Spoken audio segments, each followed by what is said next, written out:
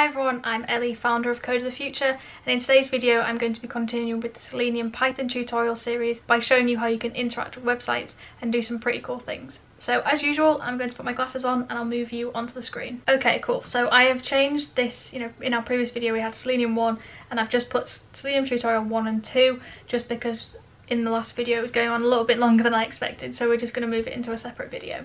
Okay, so what we have established is that we can open a website like Google, which is what we did in the previous video. We open Google and then we can wait a couple of seconds, 5 seconds, and then it will quit and it will come off the screen like that.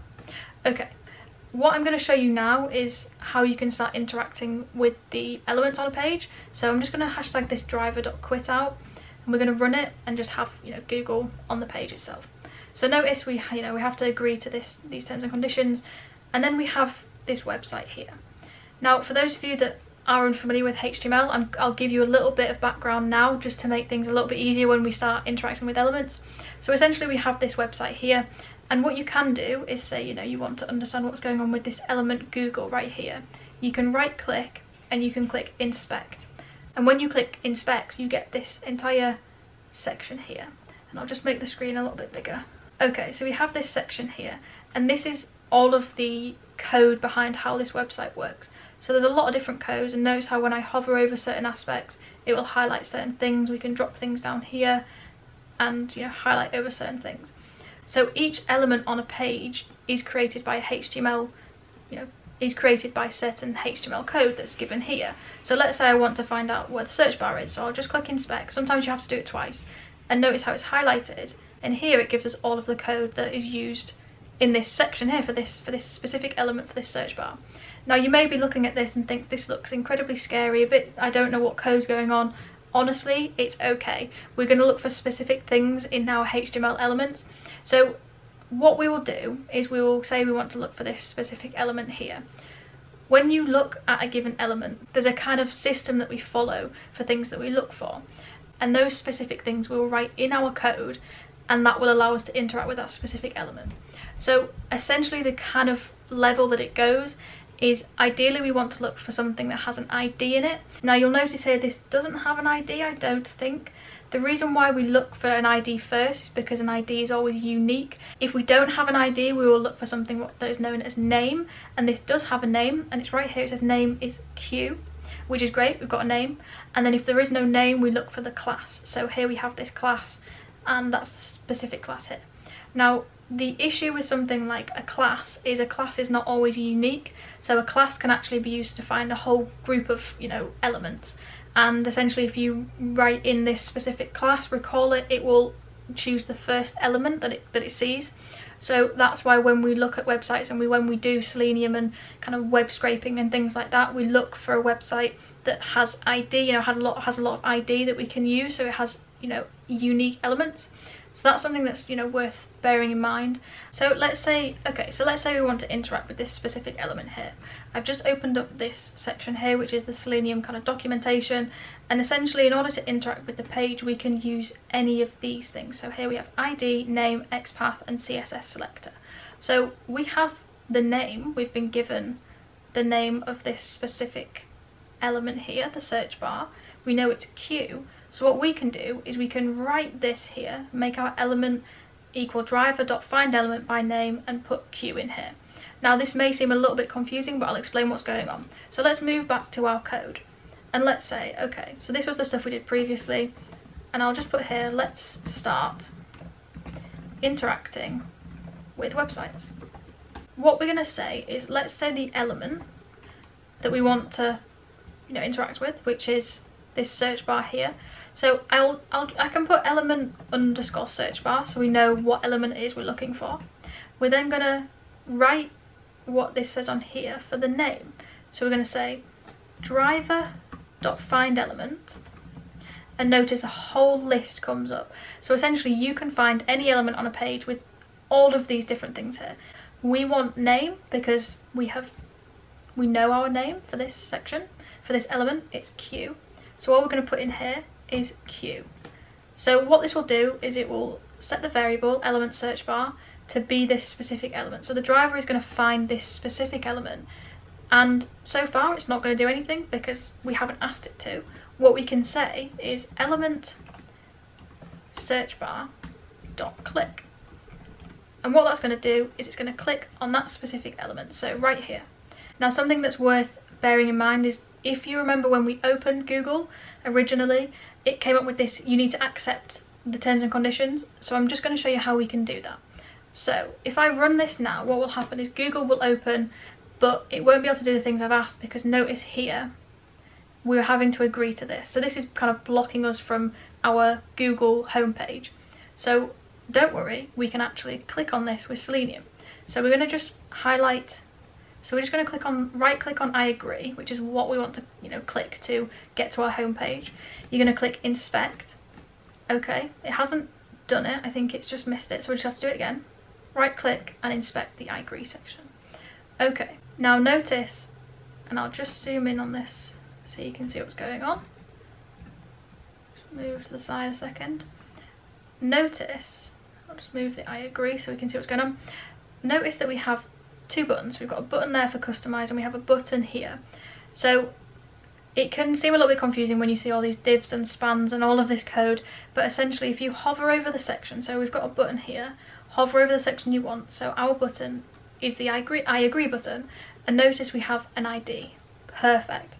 That is the first thing we look for when we want to, you know, interact with elements. So we're just going to copy that in here, and what we're going to do is, notice we came up with a bit of an error, and this is because the click that we wanted to perform on our search bar was interrupted because we had this on the screen, our, you know, our terms and conditions that we had to agree with. So before we do this, I'm going to say, okay, so let's start interacting with websites. I'll say first we need to agree to the terms and conditions. I think that's what they are anyway. So, and this bit here was just clicking the search bar. So what we want to do is, let's call it agree. So this is our agree button. We're gonna let driver find the element by the ID, which is what we, you know, specified. Gonna make a string and copy that specific ID. So notice it was this ID here, L2AGLB, and we put it into here. Perfect. So now we'll say agree.click, and that will hopefully click that specific button. So I'm going to cross off this here. I've got a few that are running down here, so we'll just quit off these.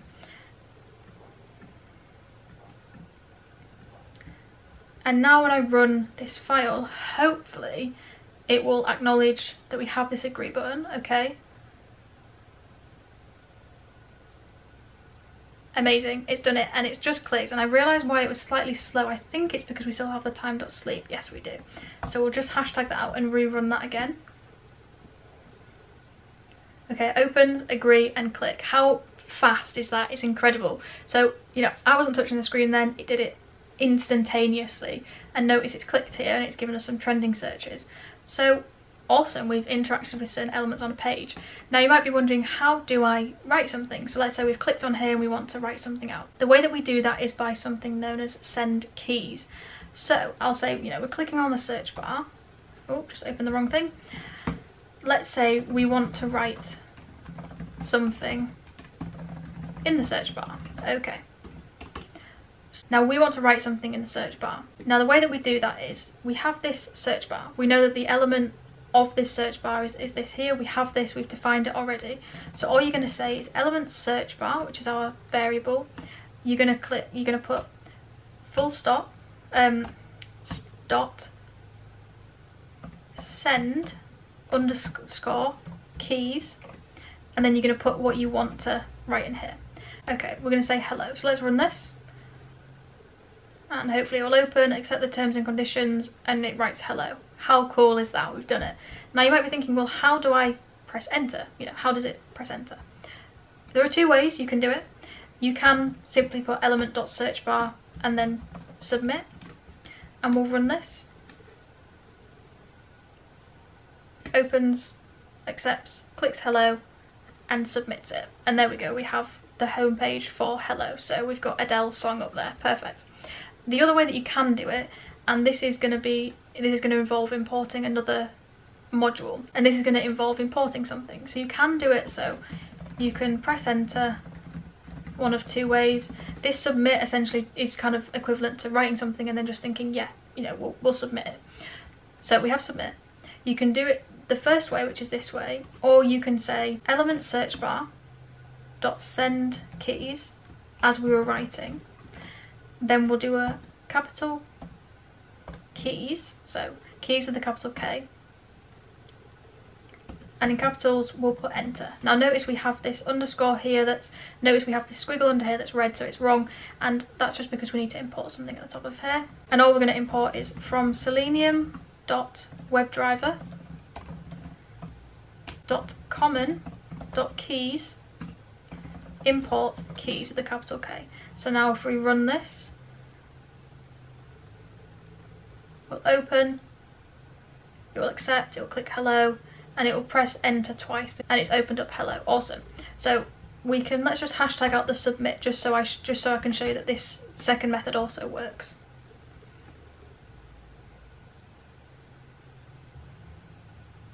Perfect, it did it.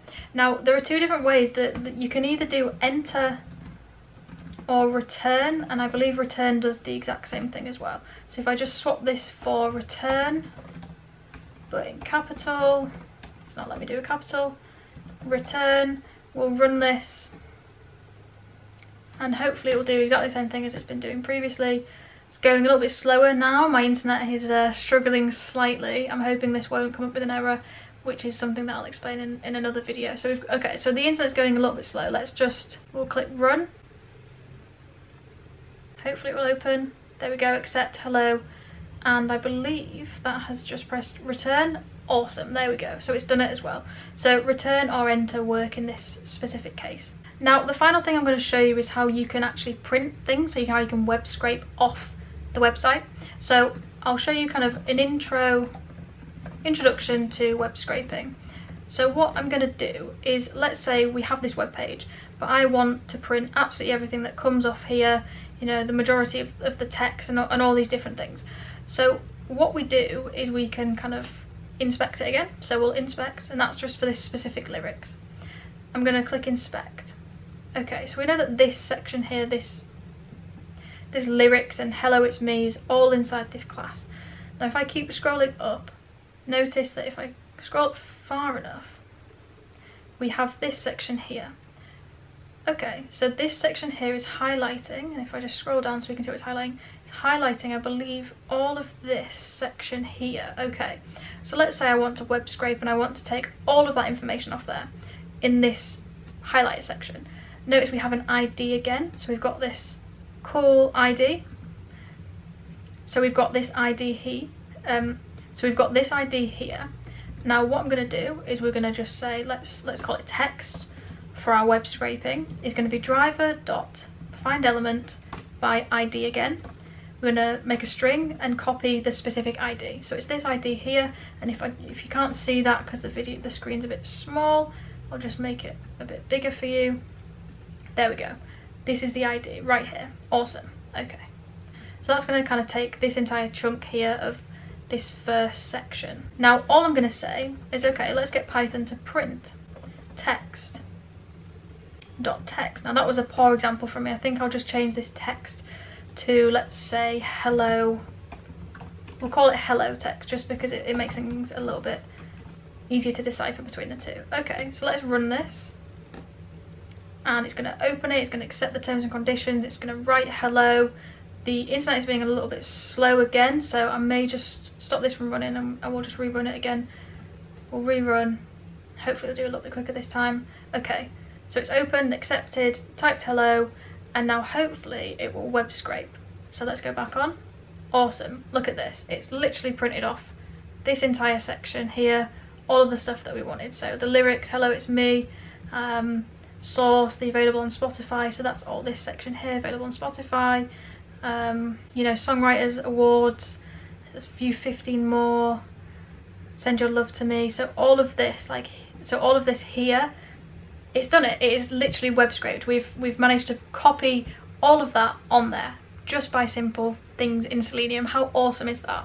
I just think it's so cool. So in this video I've shown you quite a lot of things, how you can kind of interact with different elements on a page, how you can web scrape, how you can also type on a page. I just think Selenium is one of the coolest modules in Python because you can do some pretty awesome automation with it. So that has been the video today. I hope you enjoyed it. If you did, then please give this video a big thumbs up, and if you want to support the channel even further, then hit the subscribe button and the bell notification with it so you don't miss out on any future videos, and also check out the donation link in the description of this video. But for now, I will see you all in the next video.